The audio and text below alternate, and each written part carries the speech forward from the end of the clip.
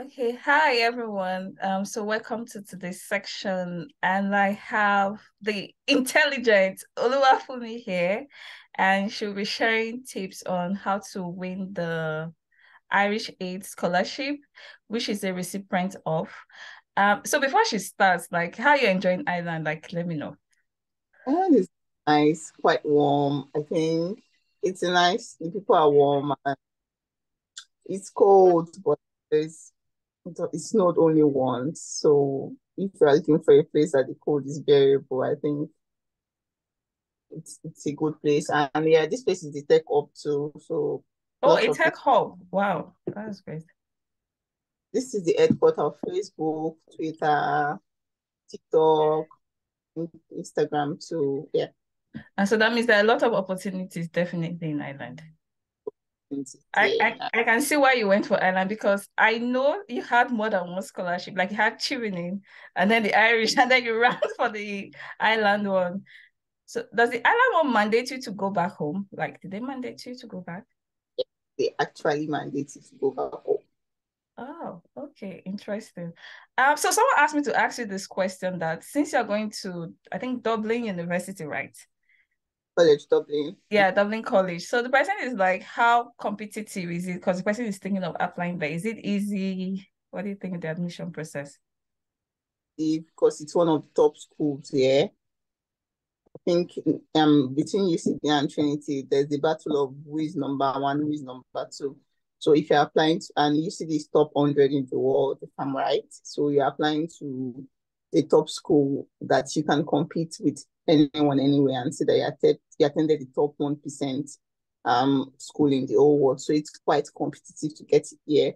But competition is also relative. It depends on the course you are studying, depends on your experiences, your CGP and all that. So if you want to apply and you have all your things put together, just put in your best foot and then apply. I always tell people that I graduated with a 2-2 and I got into UCD. I got into many top schools all around the world. So you just apply. Okay, that's good. But is there like something outstanding they should do different? You know, some people they don't know how to like prepare or structure their Always application. put your best foot forward. Or depending, it's relative in terms of depending on what course you are trying to study. If you're in the humanitarian sector, for example, you would like to show all your experiences in leading teams, volunteering, your emotional intelligence skills, the skills you've learned, the skills that you want to learn while also applying for the masters in whatever you want to study. If you want to take a medical degree, for example, you have to show a connection between why um why you want to study what you want to study, like what sports your interest and the connection in relation to what your career plans are. So I mean, I always tell people to put their best forward. It's always dependent on what exactly you want to study. What are your career plans? What do they look like? And what exactly do you want to benefit from studying the masters? I remember when I wrote my many of the applications that I wrote, then I always write why the dissertation that I would like to do. Of course, now I have changed what my dissertation is going to be because I know better. Like there's something about studying; it opens you up to so many things. You see so many things, but the fact that I had an idea of what I wanted to do for my dissertation, that I made my application quite distinct. Okay, thank you for sharing. So now let's go to the scholarship. Like, we're having a discussion and then you're like, it's in various stages. Like, you know better. I never applied to the Irish scholarship because I see it's so competitive and stressful. Just tell us more about the scholarship. Okay, so there are quite a number of scholarships from Ireland. There's the Ireland Government Scholarship and there's the Irish Aid Scholarship. I am going to focus on the Irish Aid Scholarship. The Irish Aid Scholarship is in various countries. I know they are in Uganda. They sponsor people from Uganda, Tanzania, Vietnam, Nigeria, Sierra Leone, Liberia, am I sure? I'm sure of South Sudan and a host of other countries like that, Uganda, to sponsor people from so many countries like that. But in sometimes it is a different name in that country. In Nigeria, it's called the Roger Casement Fellowship. And that's because they only fund specific human rights courses in Nigeria. So you cannot just take any course. You cannot just go to any school. They have a list of courses that they want you to choose from. They also have a list of schools that they want you to go to. So if you check those courses and you don't see anything that you like there, then you are not fit to study, to take that scholarship from Nigeria. So it's called the Roger Casement Scholarship in Nigeria, and I think it is honor Roger Casement. He was an human rights defender in Nigeria. He worked in Calabar and some states before he died. In some other countries too, it is called something else scholarship. And in some countries, it's just called Irish Aid Scholarship. But when we all get here to Nigeria, when we are all here in Ireland, we are all Ireland Fellows. I know it's a lot of name. Even me, it took me a while to get used to it.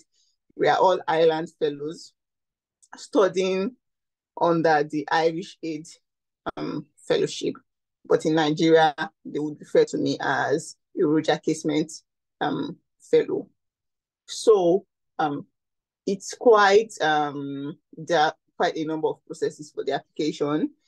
In Nigeria, they typically release it around, I think it's around June, July, when they send their final offers. It's around June, July. That's when they release the application.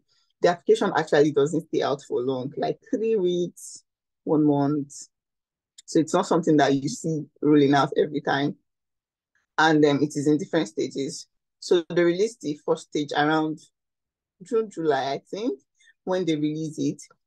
It has it's like it's a sheet that has about 3 questions, just 100 words each, not more than 100 words. And the 3 questions I answered during my year, I don't know if it's still going to be the same thing, but during my time, the 3 questions I answered was how the specific programs of study in Ireland, which you have chosen, will assist in your career aspiration. And I think it was just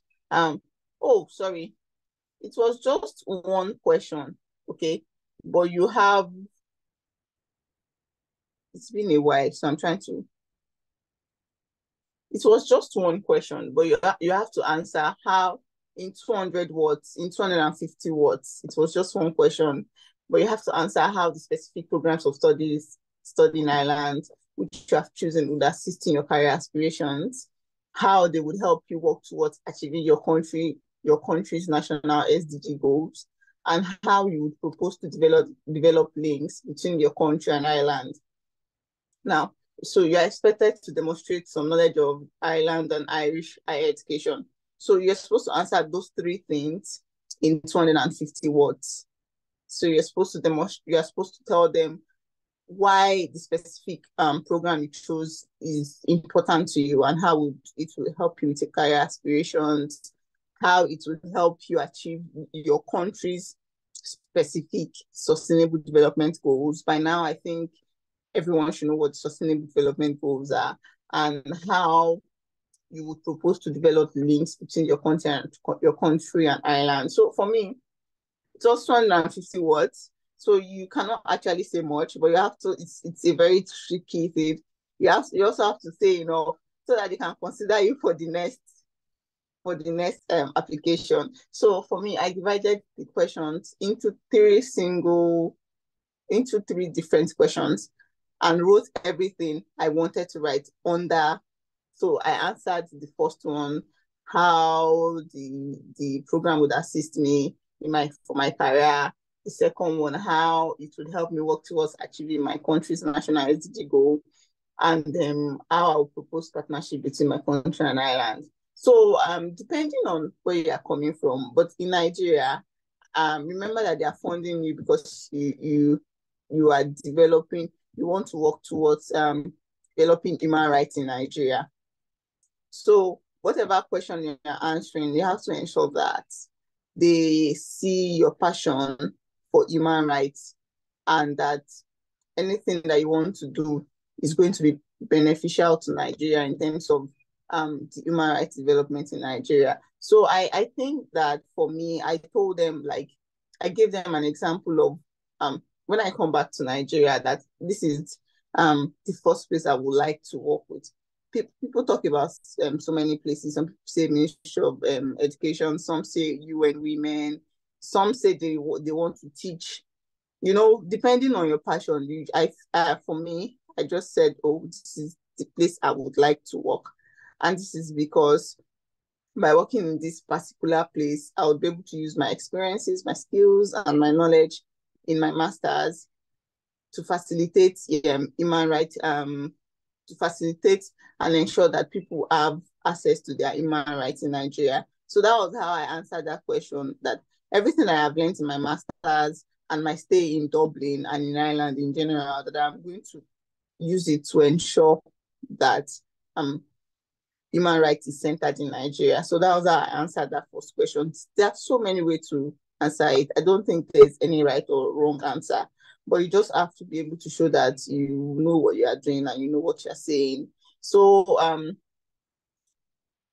they also said that how they help you work towards achieving your country's national SDG goals. So we all have different sustainable development goals that we are passionate about. For me, I'm passionate about goal 1, which is ending poverty, goal 5, gender equality, goal 4, access to quality education. So I spoke about all these things, and I spoke about how these courses are going to strengthen my critical analysis skills, my research skills, and what my dissertation is going to be on. So, you know, I already, as at that time, I thought I knew what my dissertation is going to be on. So I said what my dissertation is going to be on, and that when I'm done, that this dissertation is going to be used by the government, policy officials, state, civil society to properly design solution to gender inequality that's going to ensure that women are able to live freely in Nigeria. Of course, that's not my dissertation anymore, but that was what I thought I was going to do that time. And it helped me, you know, it just sort of shows that this person knows what they are doing, they have a goal and all that. You don't always have all the right answers when you are going for your master's, but Yeah, and just to add to that, the same thing, like also when I was applying for Commonwealth, like the same thing, like this is definitely totally different. I think they know that these things will change, but they just want to know who you are at that stage. So whatever you decide to research on might really be helpful. But then I want to ask you a question, because you said you were passionate about 3 SDGs, because most time people think that if they're passionate in more than one SDG, it's difficult to like tie, because you know, one SDG alone is a lot of work and problem. Now you're not combining 3. So how can you like merge the 3? So it's not as if you're looking like someone who is everywhere doing a lot of things, but yeah. most world problems are interrelated. Everything works together. I spoke about ending poverty, access to education, and gender inequality. Why don't girls go to school? Poverty, 1. 2, because many people believe that some families believe that girls should not have access to education because they are going to be wives. That means that even if there's funding for education, there are still some people who will not let their girls go to school because of their cultural beliefs, right? So all these things are intertwined, and all you need to be able to do is to show how all these things connect. No goal. You People solving the problem of gender inequality have to partner with people providing access to education, and also people who are solving the poverty problem. Because we also have many girls who want to go to school, but their parents cannot afford their school fee or uniforms or issues like that. Okay. And there are some families too that they are very poor. That's why people don't go to school. And when they're finally able to raise money, they feel like, okay, we have 5 children, 3 boys and 1 girl, and 2 girls. Rather than say, okay, the girl is the firstborn, let her go to school, she's the eldest. They might shift that funding to the 3rd born, who is a boy, because they believe that the boy, it is going to be more beneficial for the boy to have an education. So all these problems are interrelated. And what we need to do is to show how connected these problems are. You cannot talk about one SDG goal in isolation without mentioning other problem. Period poverty, it's an human rights issue. Human rights issue. Many girls, many families cannot afford pads, and it boils down to gender inequality, poverty, and a bit of healthcare too. Thanks, that's helpful. Yeah. The third question was, how do you want to develop links between Ireland and Nigeria, or Ireland and your country, whatever country you're applying for? You can just speak about the uniqueness of your country and island and what you hope to do. Okay. For me, I think I mentioned something about facilitating exchange programs, so that people can learn about current practices in human rights here in Ireland, and people from Ireland to have a lot to learn from us in Nigeria, that people from Ireland too can organize, can learn and experience Nigeria too. Although I have not been able to do that, but the fact that I have not been able to do that now does not mean that I cannot do that in 2 years or in 3 years. So, and many schools have exchange programs, schools with people come from South America, from the US, from Asia, but I have not seen many African schools who have that kind of thing. Yeah. So that was what I said. And in a way, I know that was a lot of questions, but I did find a way to answer them in 250 words. And if I can, anybody can do it. So that's the first stage. And then I think they got... Just to like cut you there, did you use like the STAR approach? When they say... Yeah, I always use the STAR approach, but I'm not exactly sure I did it here because this was so short. This was me answering three questions in 250 words. So I wasn't really able to go from the situation, task, action, and results because I did not have a lot of words to define the problem. But in my next essay, I did use the STAR approach. Oh, okay. So the first question is one question that has like 3 parts. Yeah. Okay, so you just did like a summary of everything together. Because you have just 250 words to answer. Okay, all right. So you can go to the next section. So wait, the next section phase is when you submit this one, so they now give you feedback to say, oh, you can now proceed to the second stage. Month in Nigeria, they go back to us in a month. I don't know how many more, how long it took in other countries, but in Nigeria it was 1 month. So they get back to you and they say, oh, you have... excuse me. Sorry. They tell you that you have been congratulations, you have been selected for stage 2 of the Casement. Some people would receive a rejection mail at that point because not everyone is going to get to stage 2. So that was it for stage 1. And also, there are some things that you need to actually apply for the Irish Aid Fellowship. You need a transcript. You need your transcript. You need an international passport before you can apply for the transcript. You need your undergraduate degree. You need to have it. So you might also need your IELTS. If you have it, good. If you don't have it, before you write your stage 3, before you get to stage 3, when they invite you for the interview, you have to write your IELTS. So is it like it's mandatory? You can't say, oh, give me a waiver, because I know like Nigeria, we speak English or something. So you must do the IELTS. Why they ask for it. They're not asking for you. For you to get the visa, you need your IELTS. Okay. Visa process, you need to write IELTS. So, but during my time, it was the COVID year, and it was the COVID year, so IELTS, many centers were not open and all that. So we wrote Duolingo instead of IELTS. And one thing about the embassy is that IELTS, Duolingo, whatever they ask you to write, if you don't have it, they would pay for you to write it. Okay, that's good then if they're paying for you to have, because sometimes why some people don't apply for this thing, they're like, I don't have the money to pay application fee to pay for English test.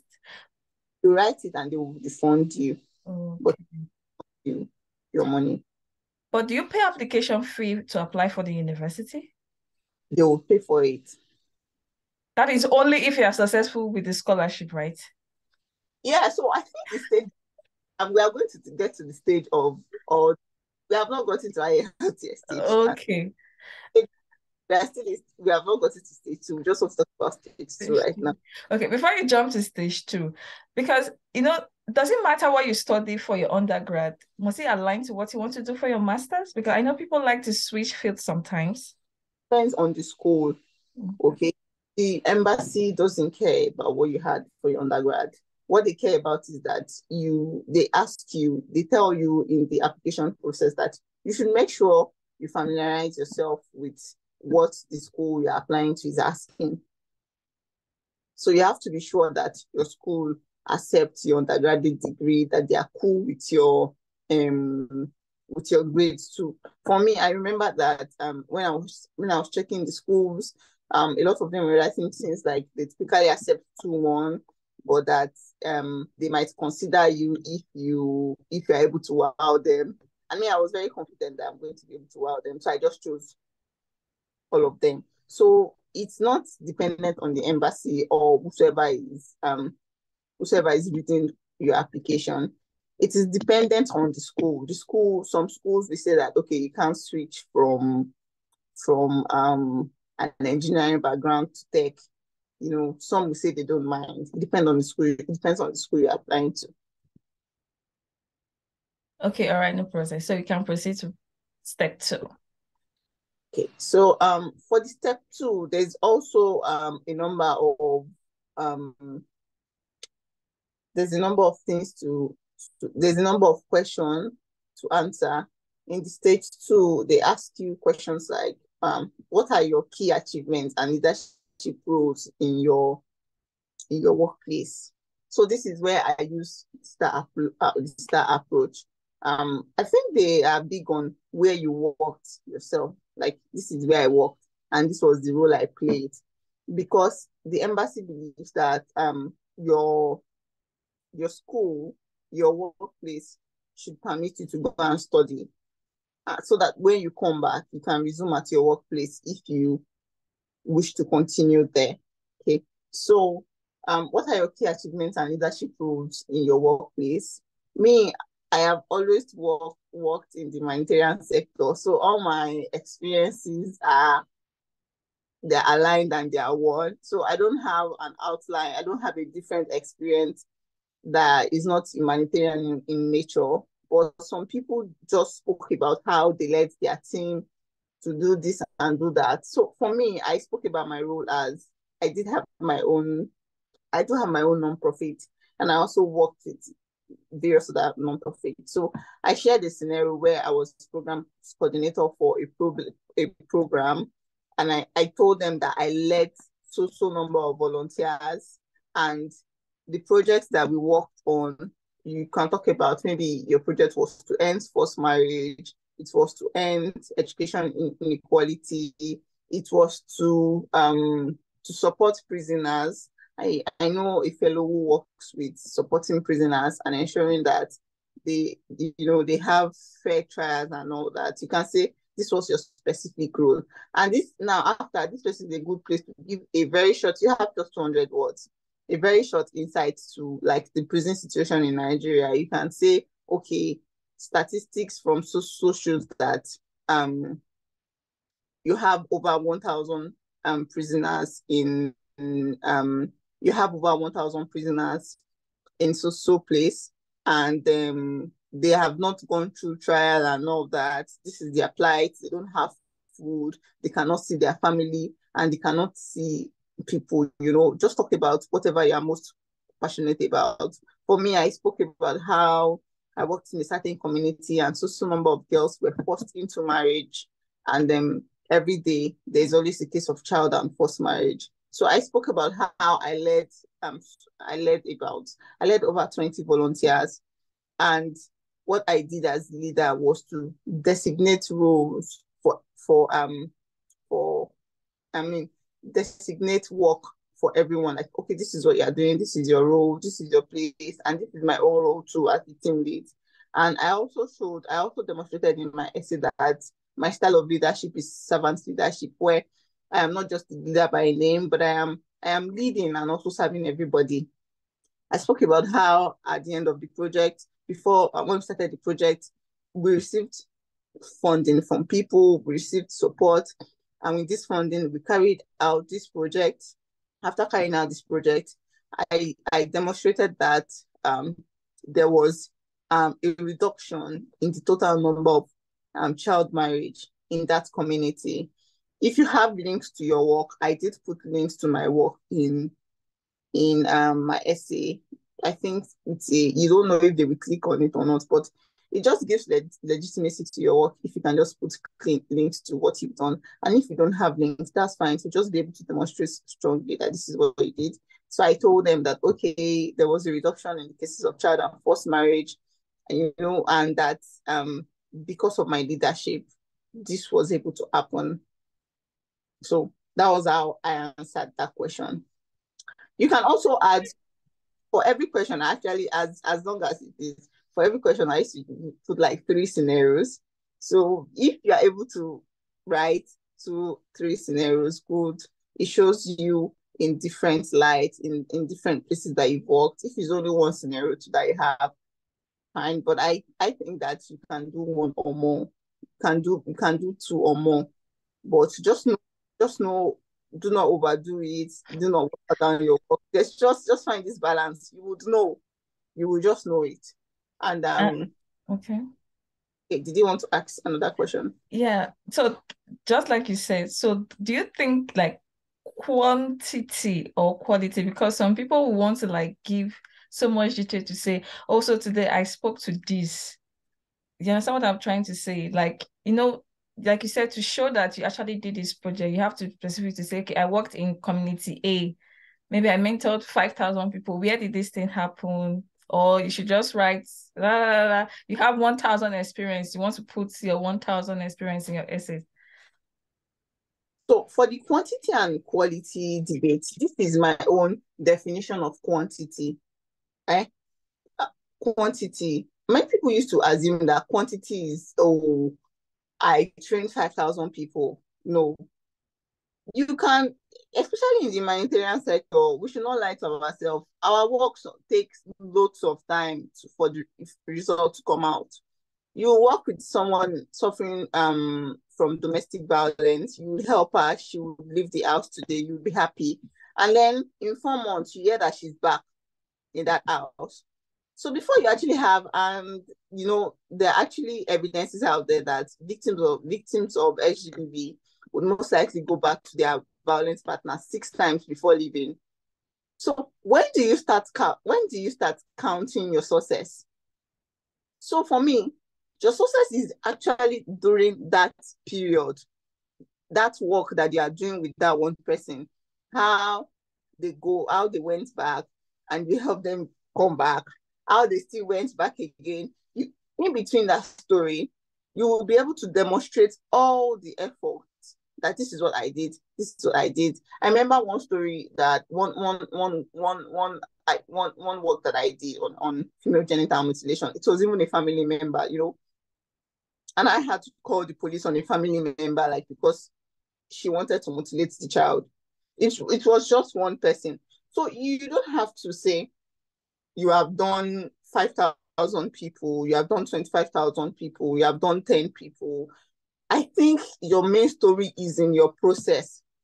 This is what we did. This is how we did it. This is the outcome of what we did. And this is what we are going to do too. Thank you. Like this word you just said now strike me. Like you said, the success is in the story, the process. Because some people most time think it's by hyping numbers. Just if you, I said it, just if it's one person, state it's one person, that will not prevent the scholarship from giving it to you. They want to see how you solve process. And I just like how you said that. But like, in terms of the example again, some people volunteer again. they do health, a lot of things together, and you're applying for one particular course. So do you think they should add the experience of like climate change, missing it, or just streamline your volunteering or experience to that particular course you want? Because that too also is a question. Well, so this is the first thing with volunteering. So there's volunteering because you just want to help, and there's volunteering because you are interested in solving a problem. Generally, I used to advise people that um, they should align their volunteering process so that it can it can be beneficial to them in the long run. Okay. If you are telling a mental health story, okay, and you are saying, okay, the base of my work is gender equality and under human rights. That's the base of my work.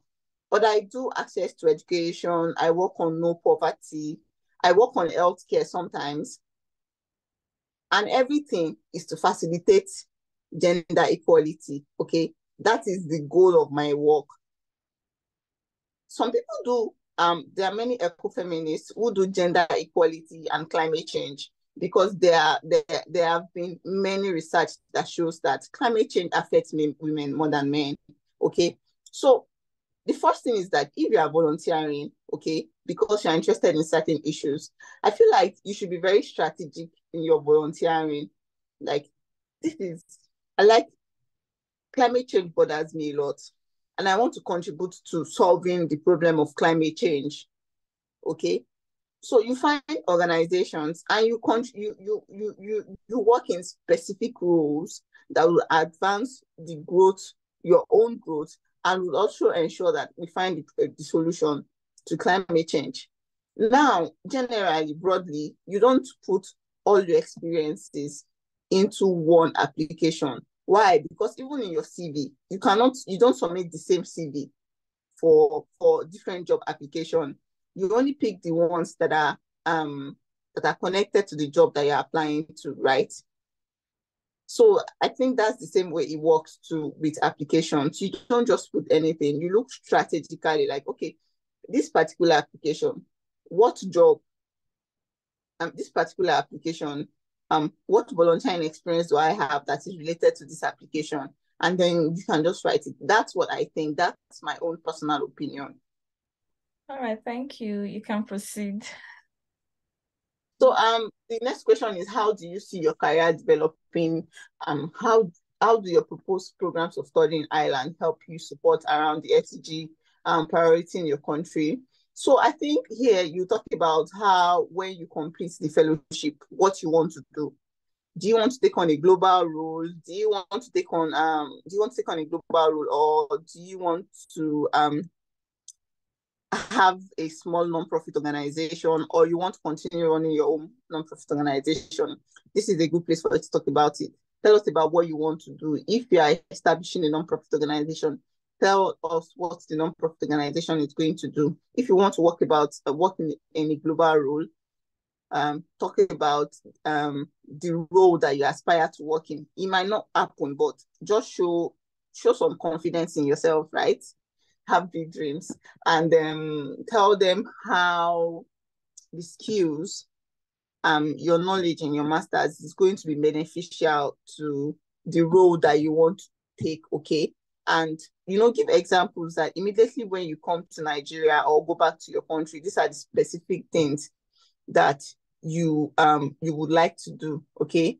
So I also spoke about how my dissertation is going to be used by civil societies, going to be used by governments, going to be used by me, going to be used by large civil societies, the UN and all that, provide solutions to the problem of gender inequality. So those are things that you can spice up, and there is no I need to put this disclaimer out here now, like there is no hard or fast rule to how to answer the question. This is how I answered my question, but I know that other fellows might not answer their questions this way. You just have to show some sense of confidence in yourself and like your own determination. This is what I want to, this is what I want for myself. And speak from a place of knowledge, from a place of authority. Like you know what is happening in that field. You want to contribute to that field, and you are very sure that your master's is going to help you contribute to that field.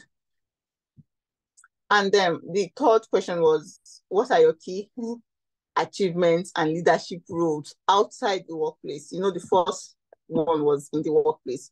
So this one too, I'm not going to go too much on this one because it's still the same style as you answered the first one. Only that this time we are talking about all your volunteering experiences. So for me, for example, in the first place, I spoke about working with a non-profit. In this place, I spoke about my own experience establishing my own non-profit organization because it is outside of my paid workplace. Yeah, you can talk about your volunteering experiences, although this is not directly related to this one. But for my, I remember I read someone's Chevening application, and in her leadership experience, she spoke about what she did in the church, and she got Chevening. So for year two, you can speak about the leadership roles you took anywhere, as long as you're impacting life and you're doing something that changed life. It's a leadership role in your church if you led donations to go to an orphanage, to give food, clothes, and people in orphanages. What was the outcome of that thing that you did? You know, if you did not give them that food and clothes, would they have food and clothes? Those are the questions that you are going to answer. So you speak about, oh, you volunteered with so this person. This was your role. You mentioned the specific role that you took, okay? And you know, talk about how you led, how many people you worked with. Always talk about how you worked with people, how many people you worked with. This was what you people did together. After doing it together, this was the outcome. Now show them the ripple effect of the work that you did. We donated, we carried out an advocacy on sexual and gender-based violence in Ifakojai community. Because of this advocacy, community members, religious leaders, healthcare workers, mothers, fathers, everyone became aware of the use of sexual and gender-based violence in the community. And this led to a 2% decrease in sexual and gender-based violence in the community. So that's how I typically answer that kind of question. And I think that, you know, people can try answering it that way too. Yeah, Now, it's really a good approach. Like, because most times people think that when you talk about religion, it's going to make them swap your scholarship. That's not true. Because even in development, you know, religious actors, they're key stakeholders. But we're not saying you're not going to write like how you're organizing people for offering. You know, talk about using the church for social good, like the good work the church do, just like the example she gave. Are you donating, trying to organize for orphanage? So things like that is really, really useful. So is that the only question they asked for the second stage? no, there are other questions. I think, Okay. um, what do you understand to be island development priorities? What interests you about living and studying in Ireland? So one, for the island development priorities, you have to go and look at their every year they release what they want to do. The Ireland releases their development priorities in every country, human rights, education. You have to read specifically on that every year and see how you can relate, what you understand about it. Then what interests you about living and studying in Ireland? This is where you go all out for yourself. You want to study in Ireland because they have the best schools. This was my own answer. Like, because they have the best schools in the world. I'm studying for the master's in equality studies, and it is just number one of its kind in Europe. You cannot find it anywhere. So like that was very, very important. That was very, very important to me. I wrote that in my essay. I wrote about how, as a country, they are much more forward in terms of human rights than Nigeria. And I find that it's going to be a good country to learn about human rights, how they have been able to ensure human rights to the stage that they have in their country. So I find it very important to live in Ireland, okay? So I spoke about things like this. I spoke about the economy, and that living in this country is going to give me an a first-hand opportunity to experience the economy, to experience the culture, to experience the people, to experience the policies, to listen and engage with discussions so that I can facilitate this kind of change in Nigeria too. So that was basically an overview of how I answered that question. And then, you can also talk about how you yourself you are beneficial to the economy, like you visit places, meet people, make international friends, cook jollof rice if you like to cook, anything that makes you happy. So how do you propose to develop personal and professional links with Ireland upon your return? So this question, there is actually no one answer you get. And I people find this question really hard. I would have really read it out, but I know how people can be. I don't want people like duplicating the question, but really, how do you want to develop personal and professional relationship? So let me share an example of myself. Since I got here, I've made friends with my professors. Like, they're amazing people. I've made friends with a lot of them. They connect me with opportunities that are important to my own career growth. And because my career is in human rights, it also makes change to the growth of Nigeria as a country. Okay, so this is a professional growth for me. So meeting with exploring the works of your professors, you can talk about the research that some of your professors have done that you find very exciting, and that you would like to like meet with them, discuss this research, and hopefully facilitate something like that. I remember I also mentioned something about exchange, although I have not been able to do it, but it's still something that I can still do in 2 years, in 3 years. So these are examples of cross-cultural and way of developing a personal and professional relationship in Ireland. Okay, meet people. It's still like meeting people, exploring opportunities, all those kind of things. So that was my answer to the question. Okay, and state why you have chosen this program and how you meet. So for every program that you choose, you'll be asked to choose 3 programs in 3 schools. For every program that you choose, you have to state why you chose the program and how you meet the requirements with reference to your academic achievement and work experience. So that's why I said it's the school that determines, not them. So you have to tell them why you chose you have to explain 3 times. So if you chose the masters for me, I chose the masters in women's studies at University College Cork, masters in equality studies at University College Dublin, and what else? I think I chose maybe Maynooth, my Mass MA in Gender Diversity and Inclusion at Maynooth University. So you have to talk about why you chose them, what makes it unique, how you fit in, do you have the required CGPA? If no, do you have the work experience that backs it? If there's any professor that you see that you like, that you can just mention the name of the professor that I chose it because I also like the work of so and so professor. They've worked on this research and I like it, and I feel that this research is beneficial to my work, and I would also like to work with them.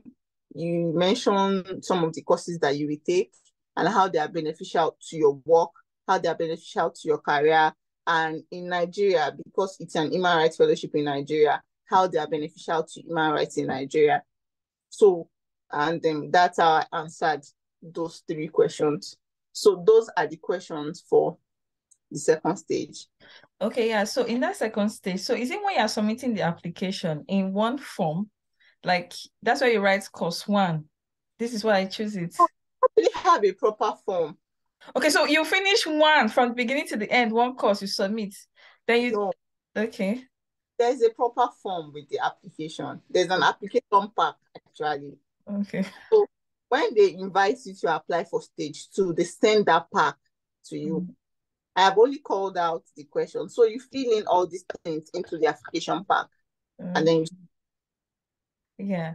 Okay, what if somebody, some people like to like diversify when they're applying. Like you, all the courses you mentioned have something to do with equality. What if someone pick a first course, project management, second course, then public policy, and then third course, gender? With that kind of signal a red flag to say, why is this person not just pick gender or true? Why is he trying to do project management here, public policy, gender? I think it will, regardless of whatever country that you are, you have to that you're applying from, you have to show a particular trajectory of work. So if you choose computer science in first school, choose gender equality in second school, choose project management. What exactly will even all your essays look like? I don't know because some people can be so funny. They're like, I have interest here, here, and here. They don't know, at least as far as seriously. Even me, I will not take you seriously. Yeah, that's true. So that's stage two. Now, so after stage two, you send you send your application package to the embassy again. You send it with your transcript. It's online now.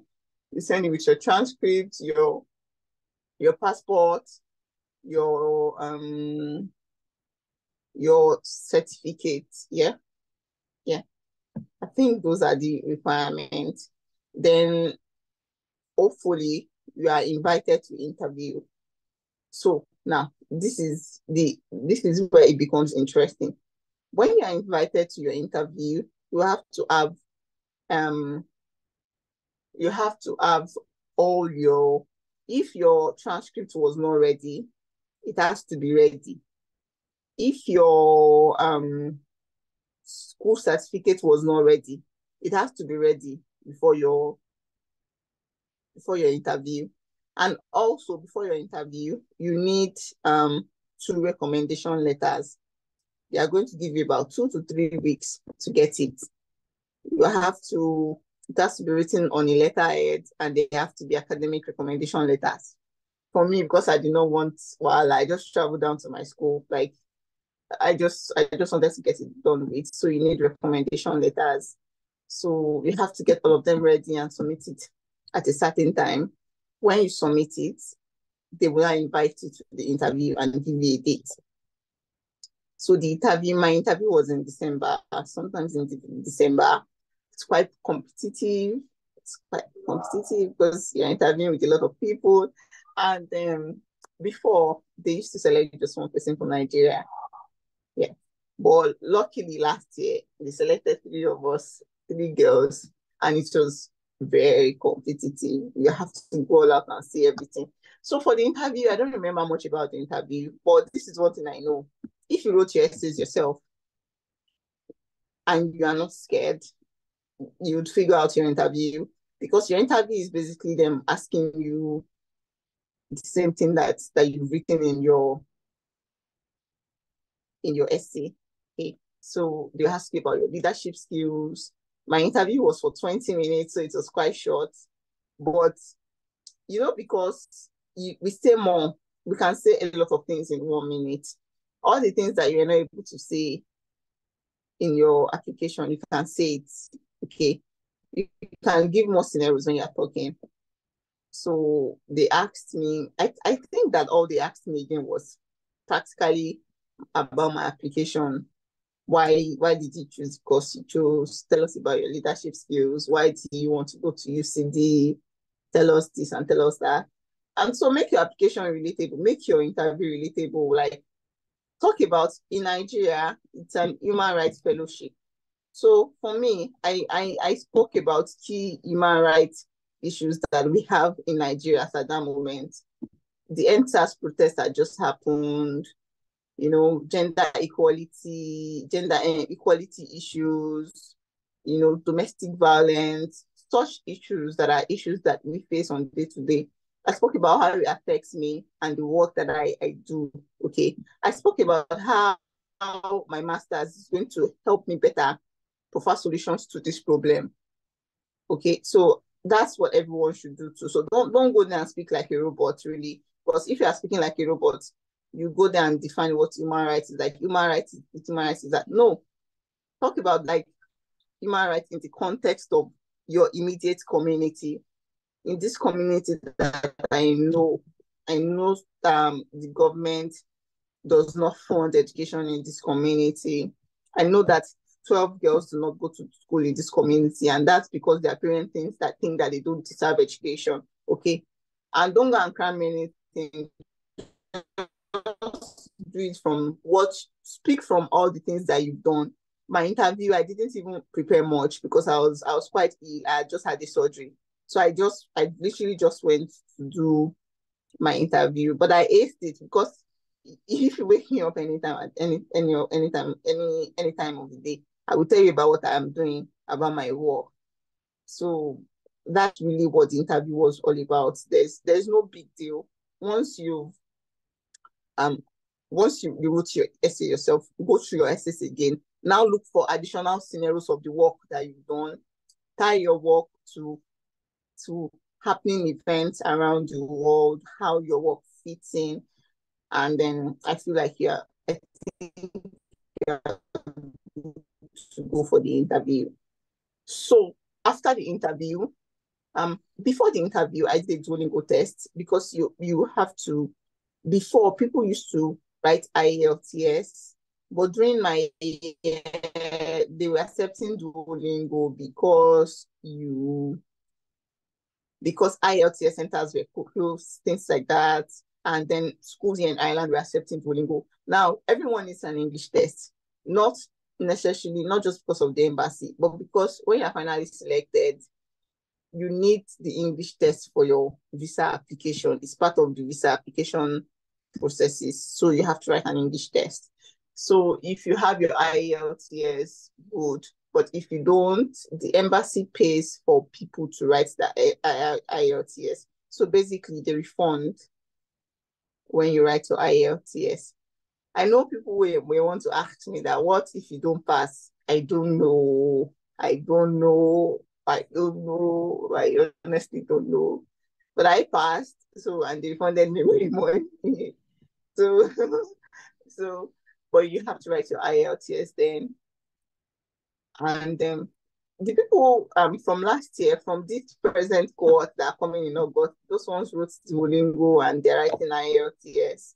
So for the I remember the Duolingo, they gave me a code. They gave me a code. So I didn't even pay, I just used the code so it's sort of like they've paid Duolingo already.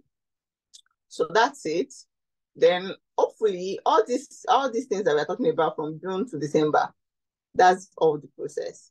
Now, God's willing, you are selected as the candidate for the Roger Casement Fellowship, which is also the Irish Aid Fellowship. Congratulations. Like you have done like 60% of the job in December. So from January to like March, there's going to be a very, very long silence. You're not hearing anything from the embassy. I just wondering, did they forget me? Have they forgotten me? Are they not talking to me? This, anything. But no, they have not forgotten you. They're just like trying to get things done with. And so I think in April, you're going to get a message. They're going to start talking to you from Ireland. They're going to add you over to ICOS in Ireland.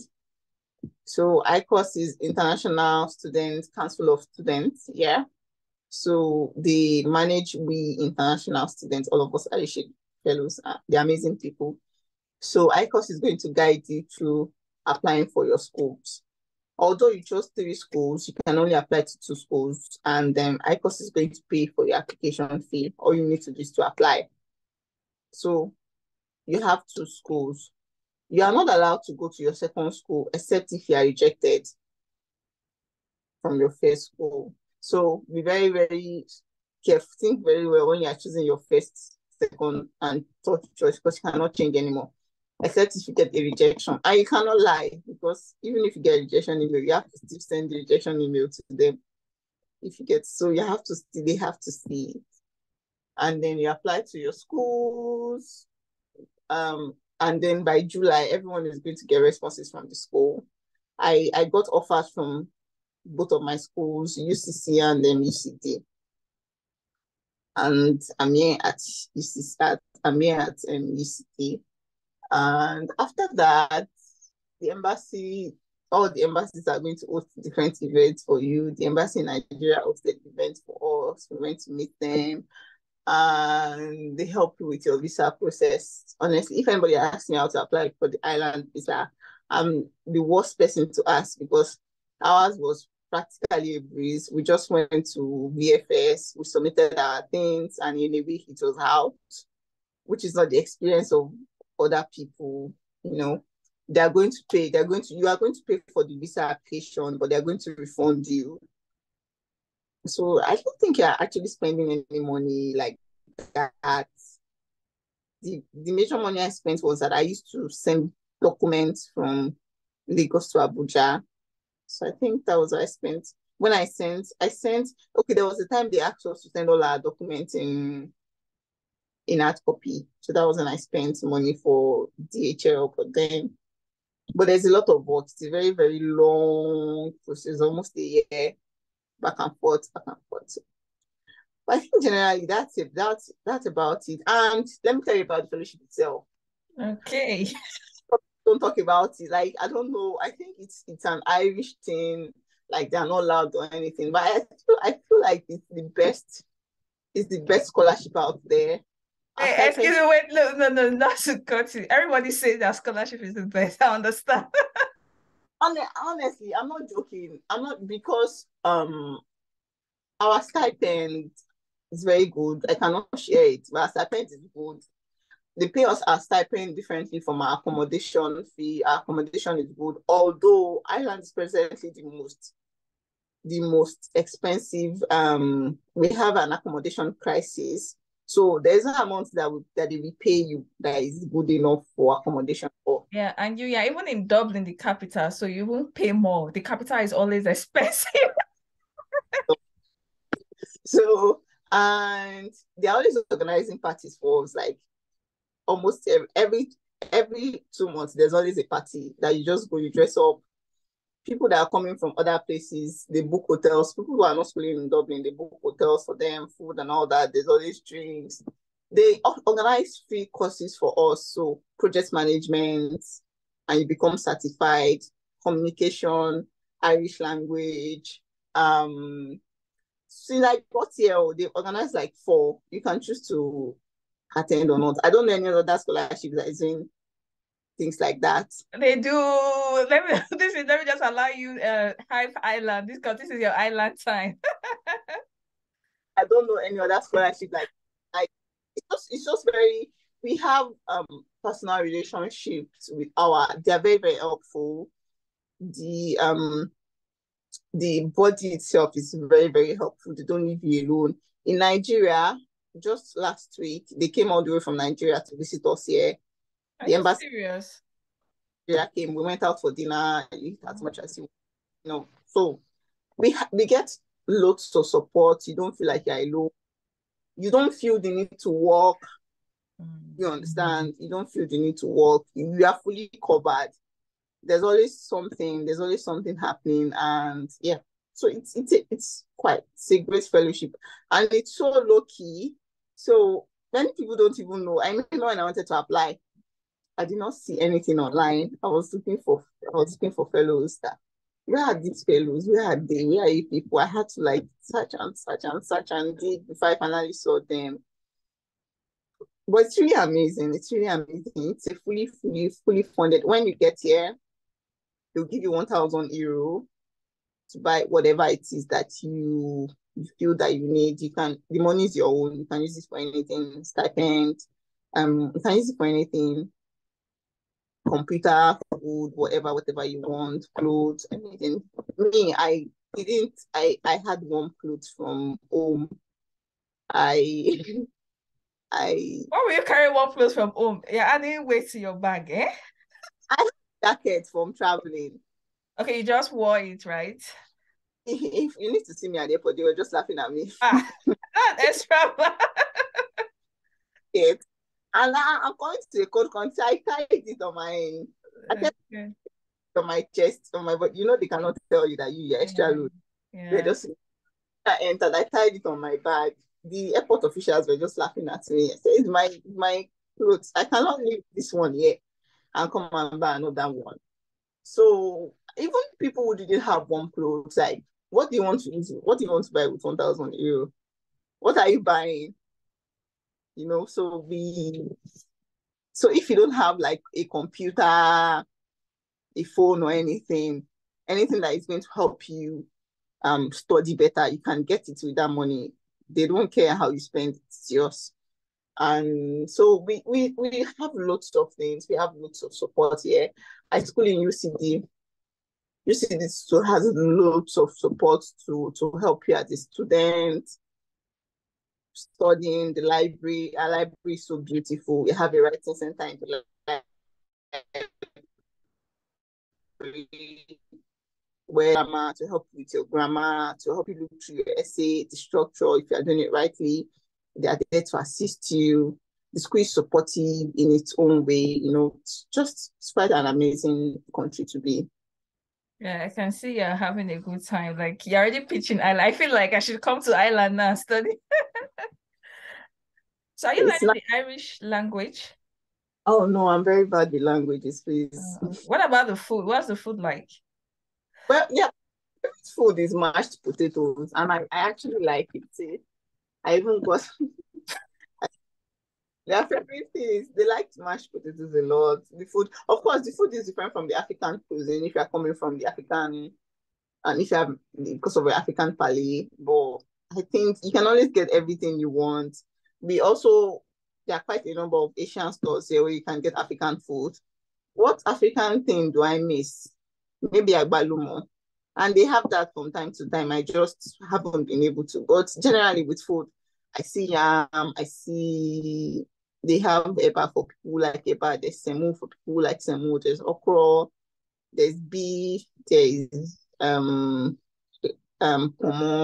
there's meat, there's all you need to do is just find it. Listen, so you have everything there already. That's good. Um, so you mean that the documents you have to submit them physical. Like you said, that recommendation. What if someone has graduated like 10 years ago? So you still have to go back to your Uh, you need, university? you need two recommendation letters, two academic recommendations. So it One, must be academic. You can't use work experience. you can't use work experience. People that be your lecturers better go and settle. And then that was why I went to school. Like I just went. Luckily for me, I was quite popular in school, so I was able to. But I feel like if you go to school, even if you don't remember it, they can still write like because your professors cannot remember everyone. It's not possible. But you need two academic recommendation letters. Okay. I don't think this scholarship is for PhD because someone is asking no so it's not relevant. Just do your master. And it's a 1 year master, right? Or is it 2 years? 1 year. I 1 year. think some people have. It depends on your course. I think Mhm. they pay you. They sponsor you for as long as your course takes.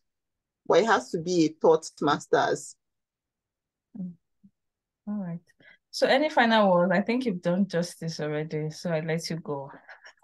I think the final word is that because me, I graduated with a 2.2 for undergrad. I'm always very particular about people who have below grade. People are always very Mhm. skeptical about, oh, my grade was low in undergrad. I can't. I really did da da da da da da da. There's always a lot of that. And me too, I was like that for a while. And I have even really been rejected many times because my grades were low. But I made up for that with my experience in development work. I more than made up for it. Like I'm very confident in my work, what I had done, and I knew that I had enough skills to to compete. I can compete anywhere with anyone with whatever you have, a first class or whatever it is. And I know there are so many people like that too who feel like, especially when you now finally summon the courage to apply to one place and then they give you a rejection letter and you start feeling like, oh no, it's because I had this, I had that. And me, I got two scholarships on the same day. They sent me their final offers on the same day, Shevlin. It was like within 3 hours. So I feel like if it happens for me, it can happen for anyone. Not just anyone, no. Even if you have a first class or a 2-1, if you don't develop skills side by side, in this very competitive world that we are in, you might not be able to move further with your degree. So if you feel like you've developed enough skills, some of these applications even write it boldly that they want first class, they want to one, but we can never tell. Just put in your best foot. I went to check. I think I'm actually the first person in the scholarship who has a tutu that they would select. Who would have thought? And I spoke with another. I remember one of the scholars that got it this year. She reached out to me and she was like, she's reaching out to me because she read my story that I said I had this tutu, that she applied for the same scholarship and she was rejected, and she thought that she was rejected because she had it tutu. So I said no, that let's practice together. Application was good. She was invited to interview and she was selected for this year. She was so excited. So regardless of your grades and also what your experiences are, some of us have really amazing experiences, but we think that it's not enough. We think that we have to save the world, that we have to have reached out to 5,000 people. We have to have supported 1 million women. We have to have traveled to so many countries. We have to have attended 1 million conferences before we are fit for the scholarships. That's not true. All of us, our stories and journeys are different. And all you need to just do is to tell your story in an authentic way. Fumi, thank you so much. Like, you don't know how relieved like I help this thing, because I know someone who has it too. And I keep telling him applying. It's like no, because he has been rejected. It's like nobody takes tutu for a scholarship. I said it's a lie, because even Chevening, I know Chevening can take a tutu if their university gives it offer. Because I know someone even with an HND that's gotten Chevening, and But then I would have gone to University College of London. imagine you haven't gone to a good school too. And then again, imagine this scholarship ideally would not take a 2-2, but you decided to try, like you put your best foot forward. So I'm going to like send him this video so it gets to hear and see why you should try again to like apply. So irrespective of grades. Oh, thank you so much. If you have any questions, just drop them in the comment section, like and subscribe to this channel. For me, thank you so much. Thank you.